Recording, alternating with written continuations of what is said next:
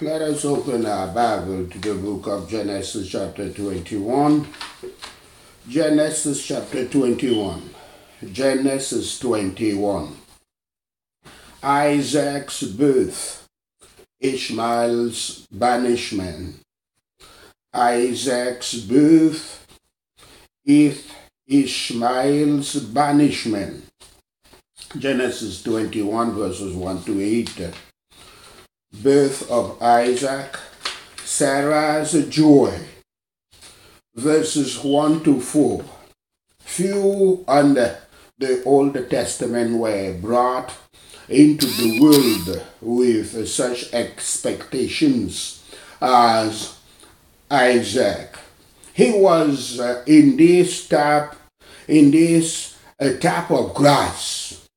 That seed which the Holy God long promised and the holy men so long expected. He was born according to the promise, and at the set time of which the Yahweh had spoken. Yahweh's promised mercies will certainly come at the time that he sets, and that is the best time. Isaac means he laughs or may smile, which means may God smile. And there was good reason for the name, as we see it in Genesis 17 verse 17 and Genesis 18 verse 13. Abraham also obeys Yahweh by circumcising his son on the 8th day, on verse 4. This was God's command to Abraham and his covenant with him. Verses 6 to 8, the scene shifts to Sarah, alluding to her laughter of unbelief when Yahweh announced that she would give birth in Genesis 18 verses 10 to 15. When the Son of Comfort is risen upon the soul, it is good to remember how welcome the drawing of the day was. When Sarah received the promise, she laughed with distrust and doubt.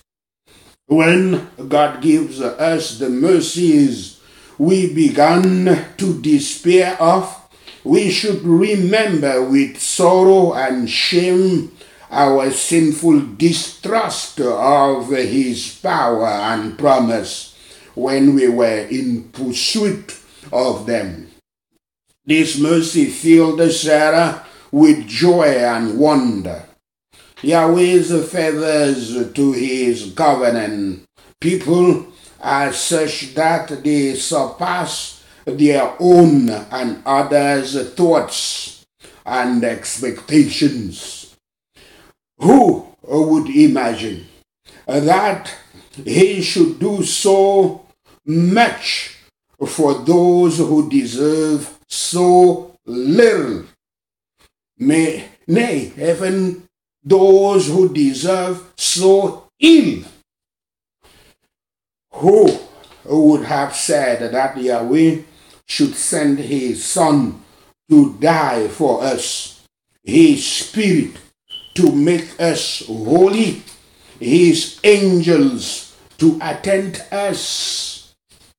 Who would have said that such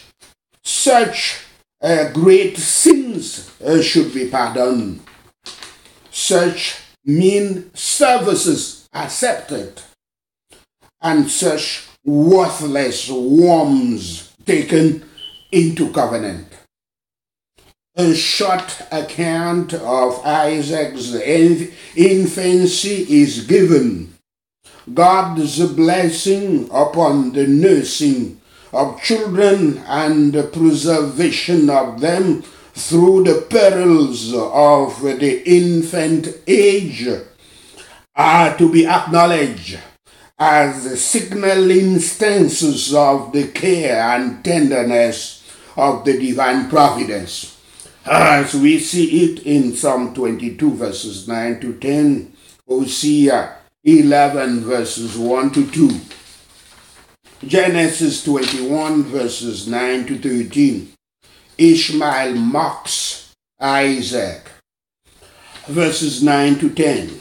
The Egyptian Agar again has a role in the narrative. 14 years earlier, Agar had given birth to Ishmael, and for most of the intervening period, Abraham had treated Ishmael as the heir. By this point, Ishmael is a teenager. Let us not overlook the manner in which this family matter instructs us not to rest in outward privileges or in our own doings. And let us seek the blessings of the new covenant by faith in its divine surety. Ishmael's conduct was persecution, being done in profane contempt of the covenant and promise, and with malice against Isaac. Yahweh takes notice of what children say or do in their play, and will reckon with them if they say or do amiss, though their parents do not. Mocking is a great sin and very provoking to Yahweh, and the children of promise must expect to be mocked. Verses 11 to 13. At Sarah's demand that Ishmael be banished, Abraham is distressed, but he receives a direct word from Yahweh for the sixth time coming to the land of Canaan. Abraham was grieved that Ishmael should misbehave, and Sarah demands so severe a punishment. But Yahweh showed him that Isaac must be the father of the promised seed. Therefore, send Ishmael away, send him away in case he corrupts the manners or try to take the rights of Isaac. The covenant seed of Abraham must be a people by themselves, not mingled with those who were out of the covenant. Sarah little thought of this, but God turned aright when she said, "That is why we must not be so annoyed at the harm you think others have committed, for Yahweh may use them for his own purposes." Genesis 21 verses 14 to 21. Agar and Ishmael are banished. They are relieved and comforted by an angel. Verses 15 to 16.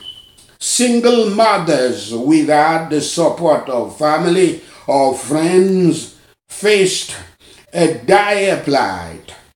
While Agar does cry out to Yahweh, it is the boy's cries that the Lord hears. This offers a special meaning to the fact that Ishmael means God hears, as it is said in Genesis 16 verses 11, And Genesis 21 verse 17 here in this chapter. If Agar and Ishmael had behaved well in Abraham's family, they might have continued there. But they were justly punished. By abusing privileges, we forfeit them. Those who do not know when they are well off will be made to know the worth of mercies by the want of them. Verses 17 to 21. Even though Agar suffers, her need for support is met. Yahweh does not forget his promise to greatly multiply her descendants, the promise made in Genesis 16 verse 10. Yahweh has compassion on Agar's plight and becomes like a father to Ishmael. They were brought to distress in the wilderness. It is not said that the provisions were spent or that Abraham sent them away without money, but the water was spent, and having lost their way in that hot climate, Ishmael was soon overcome with fatigue and thirst. Yahweh's readiness to help us when we are in trouble must not slacken, but quicken our endeavors to help ourselves. The promise concerning her son is repeated as a reason why Agar should rouse herself to help him. It should engage our care and pains about children and young people to consider that we do not know what great use Yahweh has designed them for and may make of them. The angel directs her to a present supply. Many who have risen to be comforted go mourning day after day because they do not see the reason they have for comfort. There is a well of water near them in the covenant of grace, but they are not aware of it till the same God that opened their eyes to see their wound opens them to see their remedy. Paran was a wild place, fit for a wild man, such as Ishmael. Those who are born after the flesh take up with the wilderness of this world, while the children of the promise aim at the heavenly Canaan and cannot be at rest till they are there. Yet Yahweh was with the teenager. His outward welfare was owing to this. Verse 21, Ishmael is the ancestor of the Ishmaelites, a nation classified as Arab. Historical facts shows that Assyrian and Babylonian royal inscriptions and North Arabian inscriptions from the 9th to the 6th century before Christ mention the king of Kedar as king of the Arabs and king of the Ishmaelites.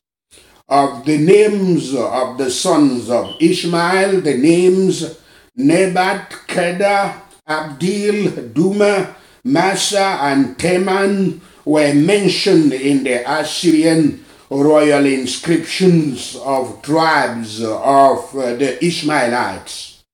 Medieval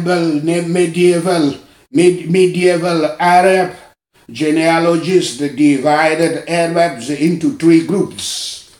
Ancient Arabs tribes First, the ancient Arabs tribes that had vanished and been destroyed, such as Ad and Thamud, often mentioned in the Qumran, as examples of God's power to destroy those who did not believe and follow their prophets and messengers.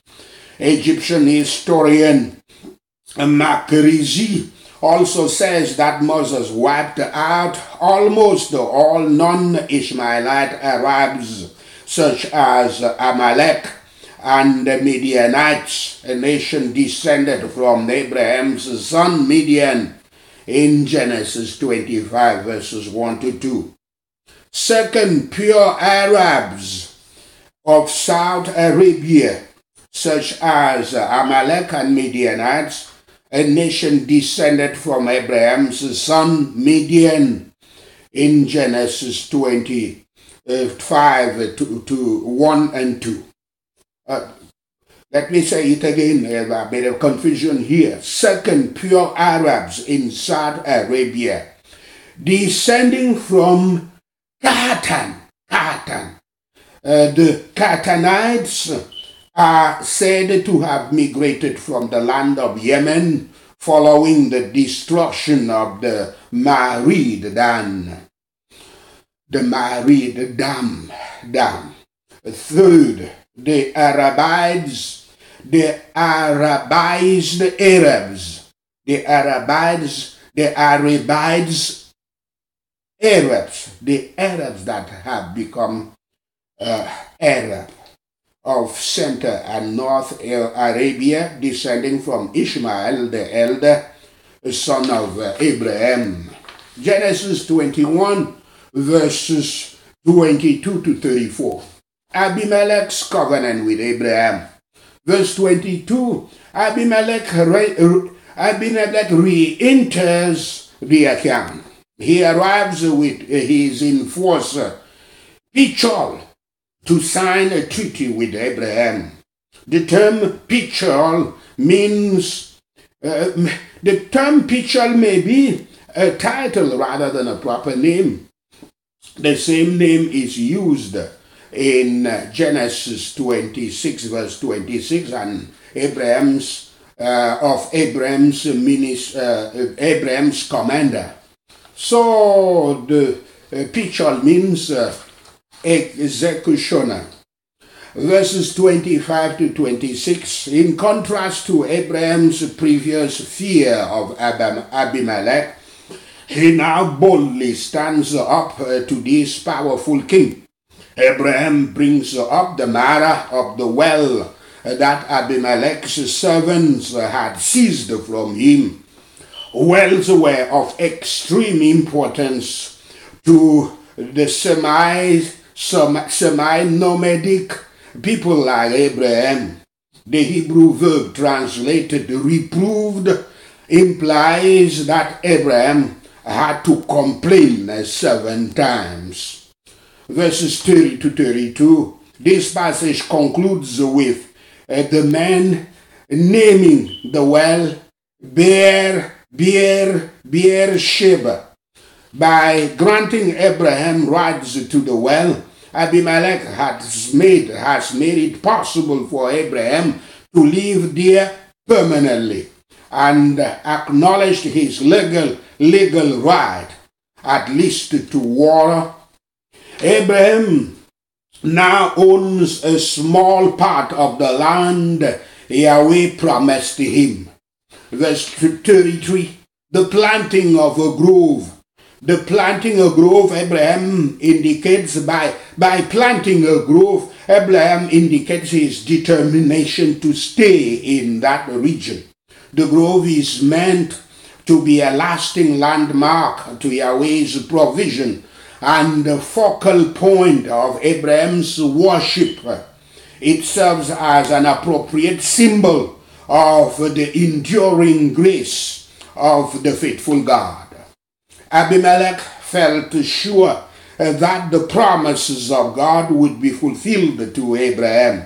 It is wise to connect ourselves with those who are blessed of Yahweh, and we should reciprocate kindness to those who have been kind to us. Wells of water are scarce and valuable in northeastern African countries. Abraham took care to have his title to the well allowed to present disputes in the future. No more can be expected from an honest man than that he be ready to do right as soon as he knows he has done wrong.